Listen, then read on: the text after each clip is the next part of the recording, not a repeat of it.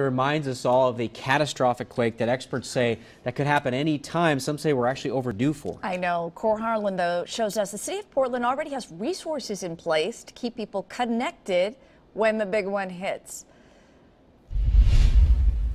When the big one hits, the phones won't work and cars can't travel.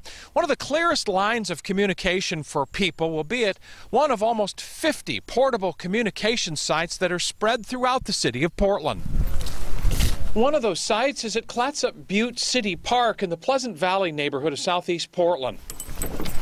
Behind an old pump house, a shed houses a stainless steel bin containing items that could mean the difference between life and death.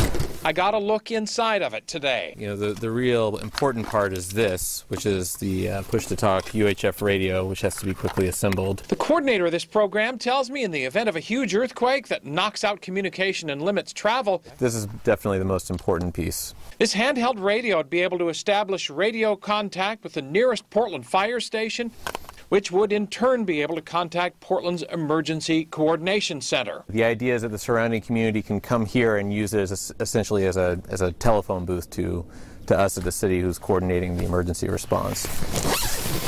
This basic earthquake emergency communications node, known as Beacon, is made up of 48 of these stainless steel chests that are spread out all over the city of Portland. They're housed in mostly public places like at this building in Lentz Park.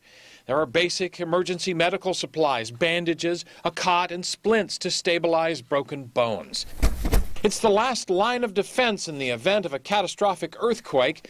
The coordinator of the program says the contents of this small cache of supplies could make all the difference for people when the big one finally strikes. In southeast Portland, Cor Harlan, KOIN 6 News.